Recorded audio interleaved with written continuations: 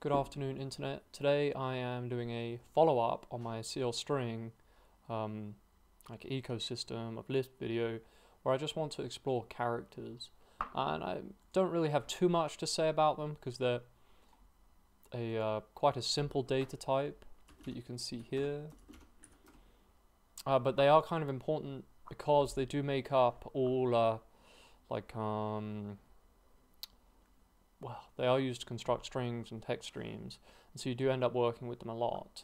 For example, you have the string ABC, and aref, that string 0 is the character A. So there's a few interesting things to note about characters. There's only one standardized attribute which they have to have, which is the character code. And in this case, 97 is the ASCII code for A. You can do like character comparisons, like so, which is effectively just performing the numerical operation on their character code. You can sort by character using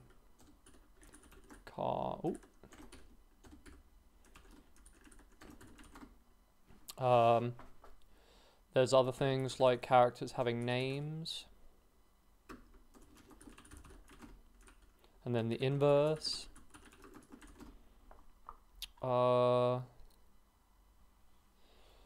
also have what is called cr-int. So if we do code car 955, which is the lambda, and then we have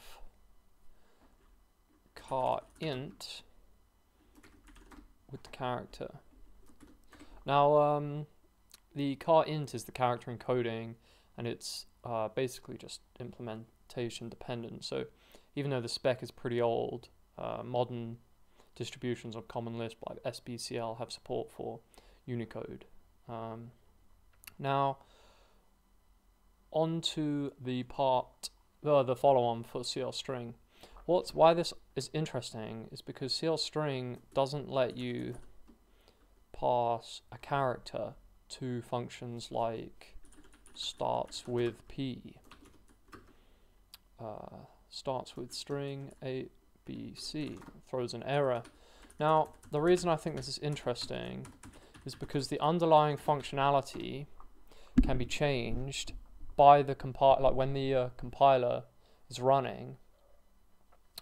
Using compiler macros. So you can use a compiler macro to see, say you passed a character to ABC, or even if you just passed the single string A, using a compiler macro, you could, instead of using search ABC test car equal to get the start, you can use find the character A test car equal.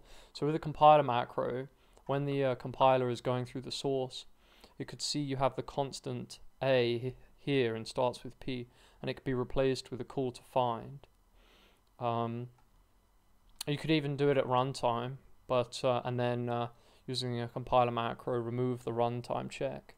That's all. I just thought this was the previous video was a good jumping off point to explore characters just a little bit. Thank you very much.